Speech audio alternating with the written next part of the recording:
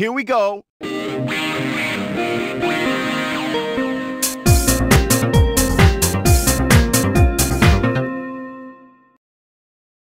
Hello and welcome to what's new in Windows Whistler 2276, or West from Script. Hello and welcome to what's new in Windows 10 Technical Preview. Now this is going to be slightly different to the Whistler videos if you've been watching those, because if we look at the size of the disk, which is what I use to sort of guide what's new in each version, then you can see the Whistler ones have been about 1 meg to 1.5 megabytes, and they've been about an hour long, and the changes for 8.1 to 10 comes in at a stonking 6 megabytes, so that'll take about 6 hours, and I ain't got enough time for that. So yeah, what I'm going to do instead is just show you some of the hidden stuff that you may not have seen. So first things first, I'm going to start with some of the more obvious changes. First, if we open up PC settings. Now everybody in the world, I think, who's interested in this sort of stuff has seen the preview builds feature, and when it's all full on like this because of the registry entries, so I'm not going to bother talking about that. But what people may not have seen is this Windows Update TH option. Now unfortunately this is just a lot of dummy UI, it's not really downloading updates, and there's obviously no updates to select because these are all the same thing. As you can see, it's just a bit of a dummy UI. I presume it's for some sort of new Windows Update service for Threshold, which is what the TV stands for. TH. But yeah, I don't really know what it's for. As you can see, it's just loads of mock UI, and pressing details crashes it, so don't do that if you enable it. Oh yeah, I've got to tell you, I have to enable it, haven't I? Yeah. So if you go to regedit, then eventually, what you need to, that key's for later on, what you need to do is go to HKey local, no it's not HKey, it's HKey current user, software, Microsoft, Windows, current version, and then if you go down to Windows Update, you need to create a key under there called UX, and then you need to put a value called is MUSUX enabled, make it DWORD value, and set it to 1. Then if you restart PC settings, you'll get that new option, which is under Update and Recovery, and you can play around with that all you want. If you tick that, it says something in the registry, but it doesn't really affect anything because download doesn't do anything. And you can also view your update history, which is just another lot of mock UI. And also these launch Internet Explorer to Bing, so there's no really need to click on those just to prove it. Also some of them crash it as well, which is what just happened there. So yeah, that's the first new thing I wanted to show.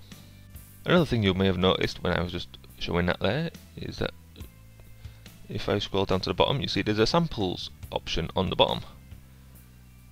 Now what's that and how do you enable it? Well, that's a bit more finicky to enable because it's not a registry setting, it's something directly in the code of Shell32. So what you need to do, well actually I'll show you what it is first. That's the wrong one. It's going well, isn't it? It's actually at the top of all these settings here. There's a big list of settings and how they're determined in Shell32, and it's the code for the system settings obviously, and the one we're after and interested in is this is unit test host here. Now originally it's just set to this function here called isArmDevice, but that's just a misnomer because it's just a conglomeration of every function in the code which takes a boolean and returns null, I mean false even. So it's just a conglomerate. It's not really asking if it's an ARM device to determine whether it's on, it's just whatever function they used was compressed into just one function by the compiler, and it chose the isArmDevice name.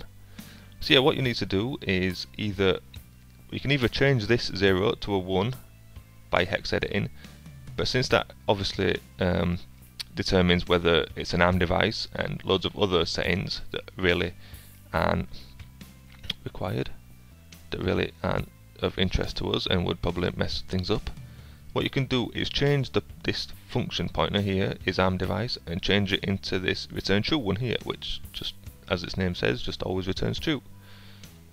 So to do that, what you need to do is back up Shell32.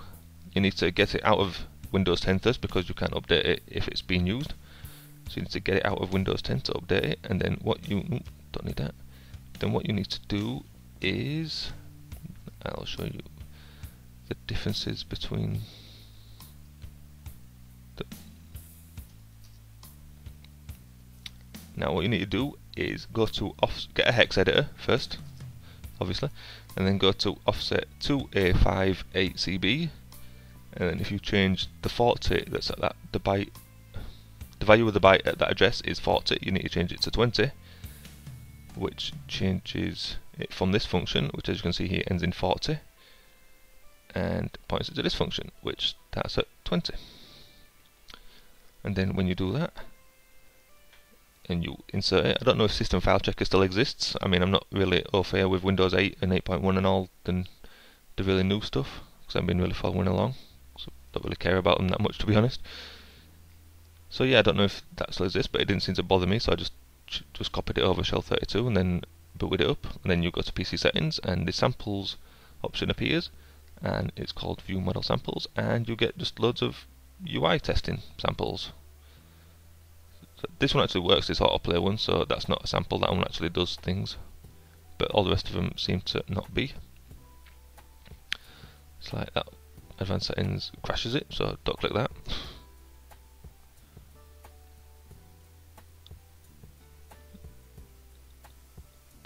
And it's quite a long thing. There's obviously toggles there, which says toggles with progress, but there's no progress circles there. So, and you can see this bit doesn't update with what language are installed. This button doesn't have anything in it, so and clicking it crashes. It's quite a good mock UI, this, isn't it? It just crashes all the time.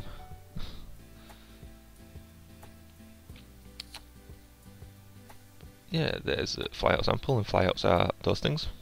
And there's SkyDrive flyout sample, it's just the same thing.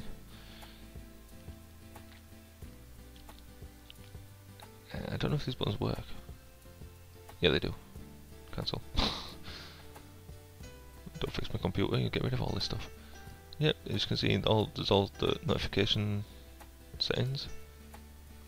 I don't know what this preview bit's for, it's just a big empty gap before there's a this box with nothing in it. This doesn't work, I tried this earlier, that doesn't work. And then you can see this is like the COM controls thing I used in my early Whistler videos, if you saw that, but it's just obviously the WinRT controls.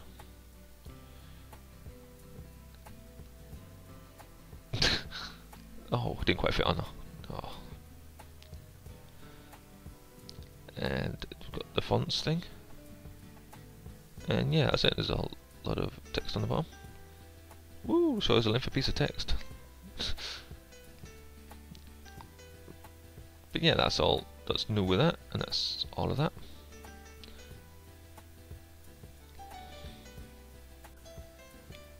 The mock UI doesn't end there, oh, you best believe it. But to get it to appear this time, this new stuff, you need something which can show you the running windows on the system. Now, I use Pi++, there's other ones. I don't know the name of any, but I'm sure there's other ones. And what you need to do is find the window that's called Shell Tray Wind, which is the tray on the bottom. Then when you found the window handle for that, you need to something which can send window messages. So your tool which finds the windows might be able to do it. Pi++ can't. So I wrote my own. And then what you need to do is when you're sending the message, you need to send it to that window handle. So in this case it's 10050, it'll probably be different on your system. Then you need to send message 507, that's in hex, so that's OX 507, not just 507, you can convert it to decimal yourself. Then you need to send wparam can be anything, so that's the next number, and wparam has to be 1. Now if you send that, you get this salmon coloured splodge on the bottom. Now it doesn't do anything, like I'm clicking like mad, but nothing's happening. You can't drag it anywhere, you can right click on it, well you can, but it just gives you the standard menu. So yeah, I don't exactly know what it's meant to be, or what it's meant to be used for. I do know what it's called though, because if you refresh the windows which are available, there's a new one under. I've lost it. Where's it gone? There it is. There'll be a new one under here. And here it is. It's called MS People Band Window Class. So it's called the People Band, and indeed in the code it's called the People Band. And as you can see, the one on the right is called the Add button. So I presume that's meant to, when it's all working, that's meant to add, I don't know, people to it. I don't know. And then on the other side there's the Perl window class. Now Perl is the same window class as what this is here. That's also called the Perl. So I don't quite know if there's going to be another one there that does something else or whatever. But yeah, as you can see, I don't know much about it because this is literally all the code there is for it. It displays it, and there's some code to query some registry parameters. And if I show you the registry, and we go to Window Explorer, no. So you need to go to Microsoft, Windows, current version, then you need Explorer, and then it's People Band. I've called it People Band 2 just so it doesn't pick up the settings. But yeah, you can see there's one for a registry entry to add the button. That's the one on that side. So if that's 0, that'll won't be there. There's one to add the Perl, which is the one on the left. If that's 0, that won't be there. There's also one to make it have a transparent background. Now that's off right now. So if I turn it on and make the settings be picked up, then what you need to do to turn it off is send the same message but make lparam 0. That'll turn it off. And as you can see, the message, it returns the number of times it's being turned on. So when I turn it on again, it will return 3. Yep, as you can see now, it's all gone transparent. It's still not anymore functional. It's just it can be changed from its salmon coloured appearance to a more the same colour as the taskbar. So yeah, that's a hidden thing in this build. I don't know what purpose it serves. I'm sure it'll come apparent in the final version of Windows 10 or the next technical release, if there's going to be one. I don't know. But yeah, that's the People Band. Now that's not all for stuff hidden in Explorer. If we look into its resources, and particularly the bundle of strings known as number 428, and you open it up, then you get Welcome to Windows Short Update 2. We've added many new features like the start menu, so there's no doubt now that the start menu was going to be in Windows 8.1 Update 2, but they obviously jumped that and jumped straight to Windows 10.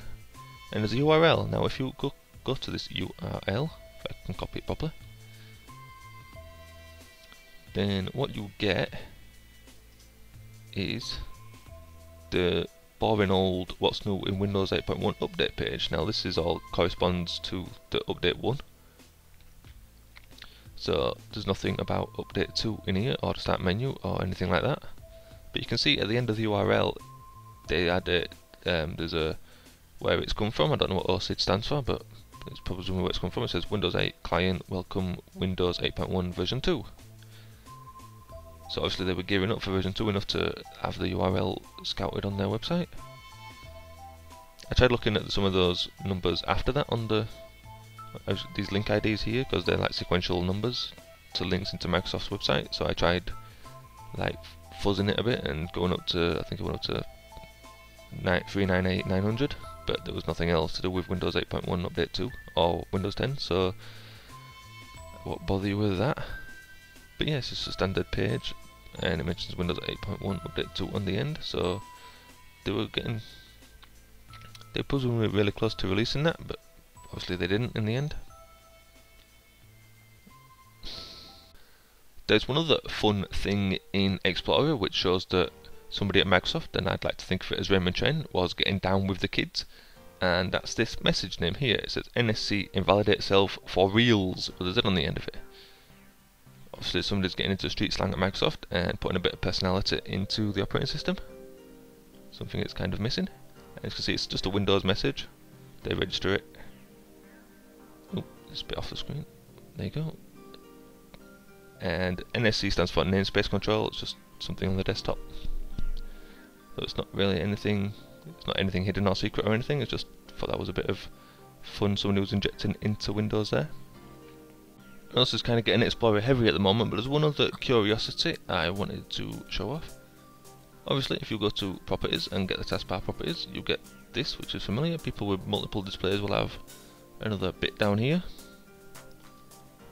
But that's not the thing I wanted to mention. If you go to the resources and look at dialogue number 6 and open it, then you can see that's pretty much that window, and here's the multiple taskbar bit that I don't have because I don't have multiple displays, but that's pretty much that dialogue. Now if you go to 7, which is the one obviously underneath that, then you get what seems to be exactly the same thing.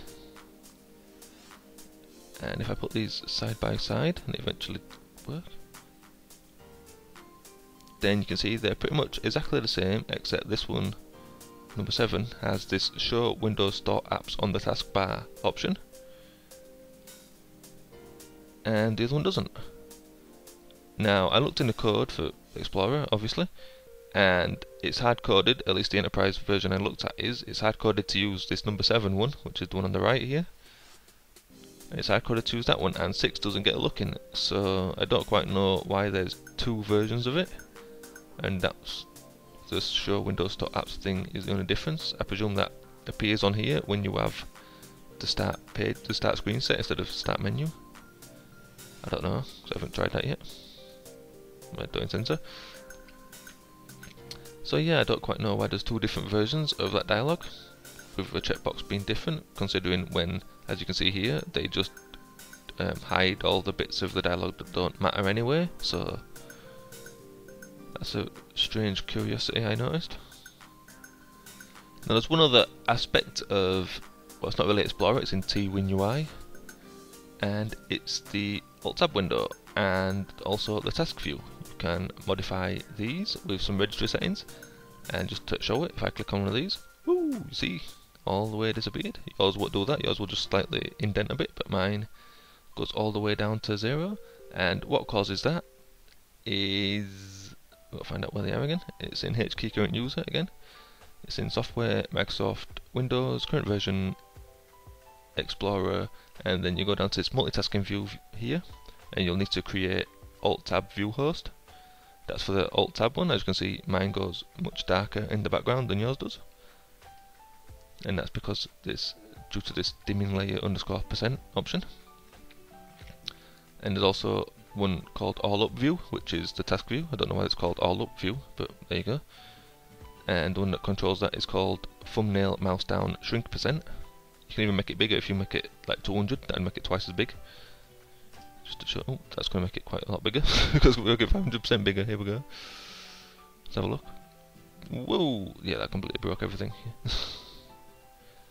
But yeah, anyway, to see all the other options you can possibly set, you need something like Procmon or Regmon, and you need to look at Explorer, and then you need to obviously put in the path as containing All Up View, so that it'll just, because Explorer queries the registry a lot. And then what happens is when you click on that, obviously you saw that, well, you didn't see that, but lots of these options were requested. You see there's quite a lot of them. There's actually quite a lot of them. You can change the desktop height, the dimming layer, which parts of it get dimmed, the wallpaper. Now I don't know if these were in 8.1 update 1, because I haven't looked at that like thoroughly, well at all actually, I haven't even installed it. But these were all new strings that went in the base 8.1, so I presume this is a new setting. With the name of these things, I presume they're meant to be set from the UI, since there's some other things which are set have similar names, and they're set from the like PC settings and stuff like that, and personalization. But I couldn't find anywhere where these are set, because TWinUI is the only place that contains these strings. So yeah, there's pretty much the same ones apply to Alt-Tab, the Alt-Tab view. If you just change that to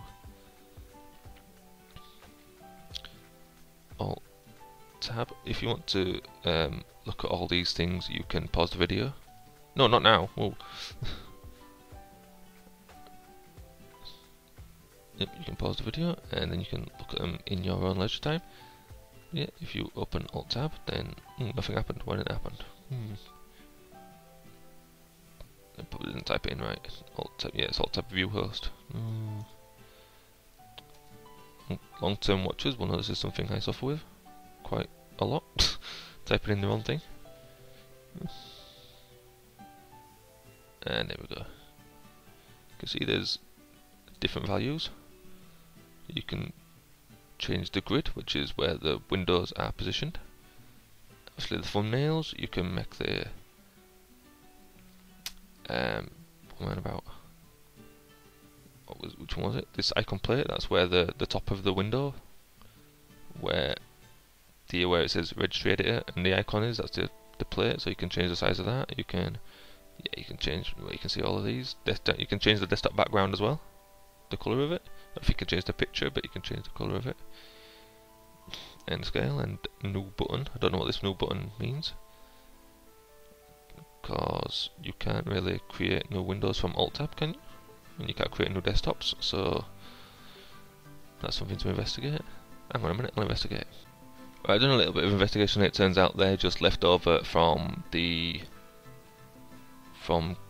querying this for what makes the add a desktop button here. They're just leftovers from that, so they don't actually do anything on the Alt Tab view. It's kind of a disappointment. There we are. There's something else new we've just seen by doing that, and it's this add a desktop button.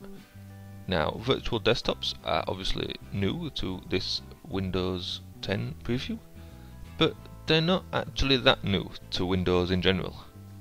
Now, if we look at my big massive database of stuff that functions Windows has ever exported, and we'll search for create desktop, and it's in user 32. And if we look at every OS that's ever been, every 32-bit OS anyway, then you can see there's been a function called create desktop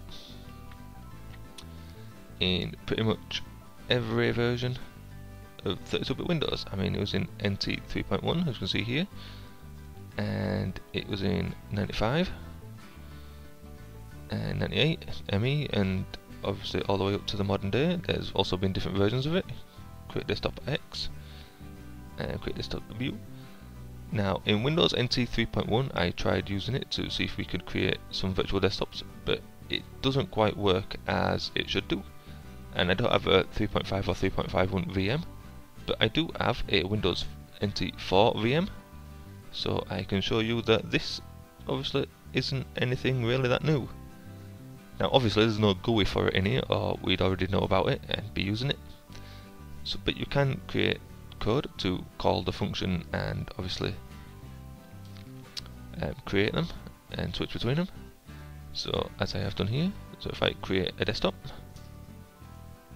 there you go, nothing else happened because it's obviously a different desktop to this one. So you have to go switch to desk 1, and here we are, our second virtual desktop. No command windows open, and it's a completely brand new separate instance of Explorer. I do need the command window back on though, so I can get back. So it's in share, and the original one is always called default because that's a Windows convention. And as you can see, they are very definitely two separate desktops, and they are very definitely separate and desktops. So yeah, you can see there's no WinVer on this one, so it's definitely different. And you can switch between them all you want to. So virtual desktops isn't really anything new. The only difference really between this function that's always been in Windows and the one that is in Windows 10 is that in Windows 10 they're not actually separate objects, because desktops are pretty much a kernel managed resource and they're separate to each other. So as I think you can do on here, I don't know, can you take windows between desktops? I don't know if you can do that or not. I don't know how you do it, if you can do it. well, I guess nope. So I don't know how you do that, or if you can do it, but definitely with the old technology, which I've just shown you, you can't do that because they're separate objects and the windows only exist on one desktop or another desktop, and they're completely separate things. So if anything's like a keyboard hook or a keylogger, so it's like testing everything you type. If you go to a separate desktop, then as long as you don't run the same thing that installed the keylogger, then it won't actually register because they're separate secureable objects. Now it's not really anything new. If you've ever logged into Windows 7, and you probably have done, then you click on your username, don't you, when you're signing in, it's in the middle, and then you set your password, and then it fades out and shows you the actual desktop. Well, that thing where you type in your username and stuff, that's another desktop, so you were always using these different desktops, you just didn't really know it. And that's the WinLog on desktop, so it's a completely different and separate thing. So that's why it's kind of hard to send messages to it from your code, because it's a different desktop and all stuff like that. But yeah, I thought I'd just have a little experiment here, just to show this is completely different technology to the virtual ones by the task view. I've just copied the desks tool to, let's make sure it's working. Yep, just copied the desk tool to this Windows 10, and I'll create a desktop. And I guessed it worked. So if I switch to it now, there you can see it's completely separate. There's no icons or anything, and on the task view it doesn't actually work. So it completely is a separate technology. The actual window, the start button doesn't work, so I'm pretty much stuck on this desktop now. That's not gone well, has it? Yeah, the start button isn't working on this new desktop, so maybe they sacrificed the old technology for the new technology. But whatever they did, it's got me stranded here. Help! Okay, I managed to get Task Manager running, but we can see this old technology really has been manked up, because trying to run command line, it doesn't actually run it. Well, it does run it because it's running, it's just not on this desktop where I can use it. And Alt Tab obviously isn't working, like the task view, and pretty much any Explorer feature isn't working. So I don't know if that's just because I've done something wrong in the code to initialize the desktop, which is specifically needed for Windows 10. But anyway, if I try run Process Explorer, that might shed some light on what's happening. There we go. Nope, even that's not appearing on this desktop, so I'm pretty much hosed. Maybe if I kill. So yeah, this is going to need a reboot because it's not working at all. So the old technology and the new technology haven't actually meshed that well, have they? So let's see if I can remember what it is. Shutdown/r /t0, and Explorer crashes on exit. I've set up a little demo here to show quite what's happening. I've created a desktop and I'm going to switch to it, and then 5 seconds later switch back, just to show you. Now this desktop here has the command processor quite large and in charge. So if I switch and then I click on the task view button and then leave it, you can see it affects the first desktop. So this is obviously, I presume this is obviously because the virtual desktops send messages between the Explorer instances, or something like that, and then when you create it on a second desktop, it's sending the message to the main Explorer, and then it's acting out that on there.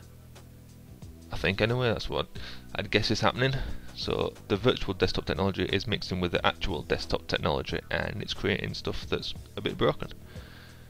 But again, this is what these releases are all about, isn't it? Trying to fix stuff that's broken and find it out and all that. The last few things I want to talk about are some test modes which you can enable via the registry. Now obviously with this being like a testing build, there's going to be some test modes, and indeed they are. And the first one, which we've already seen, is this XAML key. If you rename that to just XAML, it's HKey Local Machine Software Microsoft XAML. Then there's a bunch, none of these are actually here, and neither is the key, so you'll have to create the key and these values. Now I don't know what half of them do, so like that one. I have no idea what that does. And either that one, I don't know, some of them cause the apps to like go mental in CPU usage. Like if you turn on this decomp animations, then when you search for something in Explorer, because this is an XAML window, when you search for this, Explorer goes mental in CPU usage. So just something to be wary of. But the things that we're most interested in are this frame rate counter and the redraw regions and the overdraw heat map. So if we, obviously we've renamed it, so it doesn't work in Explorer unless you restart Explorer because it queries them on startup. But if we use a window which is a bit easier to start and shut down, if we use this one, as you can see, there you go, we've got a frame rate counter in the top right hand corner. That always sticks at 64 and 0, so I don't know, well it always sticks at 64, don't quite know why. And the one on top of the notifications window always sticks at 0, so I don't quite know what they are. But anyway, as you saw then, with it going a bit mental with the colours, these are the redraw regions which are being updated underneath. So if you enable redraw regions, and then you say bung task manager underneath it, and if you bring task manager underneath it, then when you scroll up and down on these things to initiate the redraw of the elements, then it colours in the bit of the XML window where there's been some redrawing underneath.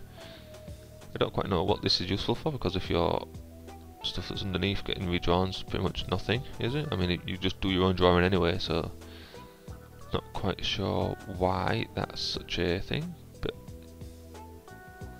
yeah, that gives you the disco mode, as I call it. Another thing which you can turn on is this overdraw heat map. Now if I enable that and restart notification, then now you can see it's pretty much just a translucent window, and they're always red when you turn this on. And as you can see up near the top, there's where the notification text would be, which is no new notifications, and that's a slightly darker red. And up here on the top there's like 3 different shades of red. There's the original background colour, there's this other one where the counter would be, and then there's the bit where it would say notifications. So this enables you probably to see how stacked your elements are on top of each other, because you probably don't want things on top of each other because they like occlude the thing underneath. So I think that this is what it's for. So it's called redraw regions. No, it's not. It's called overdraw heat map. So obviously this would show up where you're doing quite a lot of overdrawing on the same bit, and you can probably sort it out by using this. I think anyway. It makes sense to me. So yeah, obviously if you put them both on at the same time, then you get the true disco mode, where you get the thing and it changes colour when you overdraw underneath it. So yeah, I like that.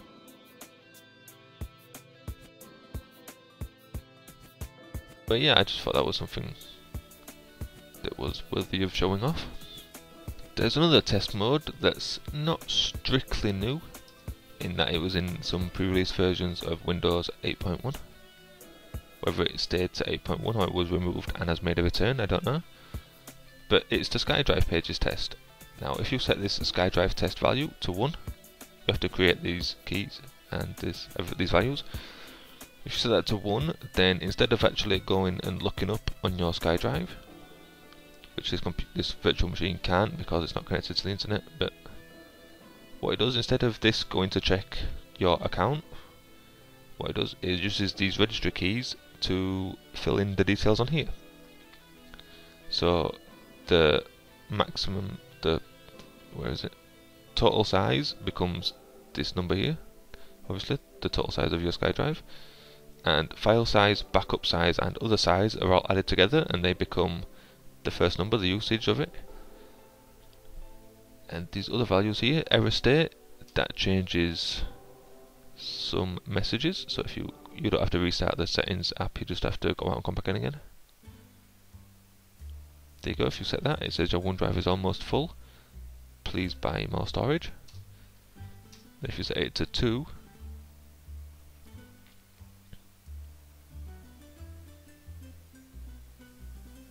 you get, whoa, you're 15.9 exabytes over your storage limit.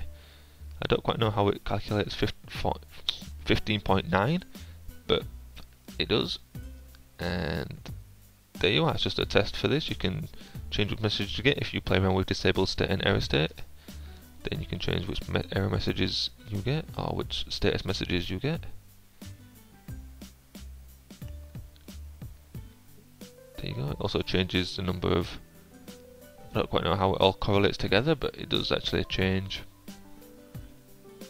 the messages. And if you set disable state, then when you click on buy more storage, it goes, we can't talk to OneDrive right now. So it doesn't work. And also, since this is just a test, that doesn't actually work. This doesn't work because it's 800 by 600, but it doesn't work anyway.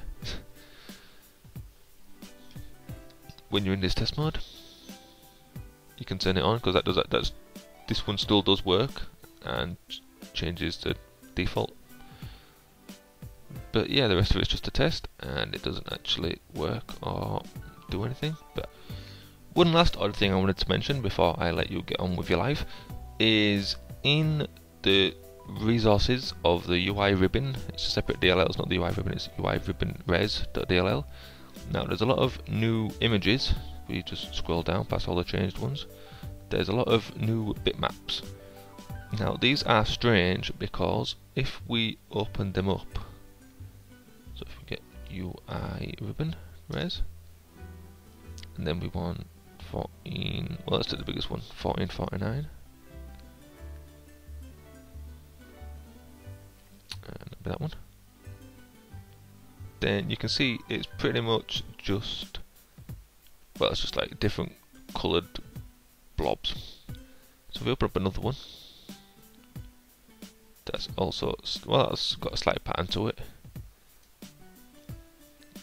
And some other ones, there you can see that's just another like coloured boxes. And there's more slightly shapy blobs. But yeah, you can see there's like a pattern here, they're just all sort of, I don't know what they're meant to be, especially like this one and that one. They're just like coloured boxes. At first I thought this was due to my thing that views these was buggy, but I dumped the raw binary of them and appended the bitmap file header and opened them in Paint and they looked exactly the same, so I'm not really quite sure what these are meant for. I could guess maybe that this is like the green means don't show this bit and the orange means show this bit, so that you could like highlight something as you're going down a list or something like that. I don't know. That's just a guess though, and then like change that as I don't know. But anyway, I just thought these sort of blobs were interesting. I mean, that's the only way I can describe them. I don't know really what they're for or anything. If we look further down the list, say 1471.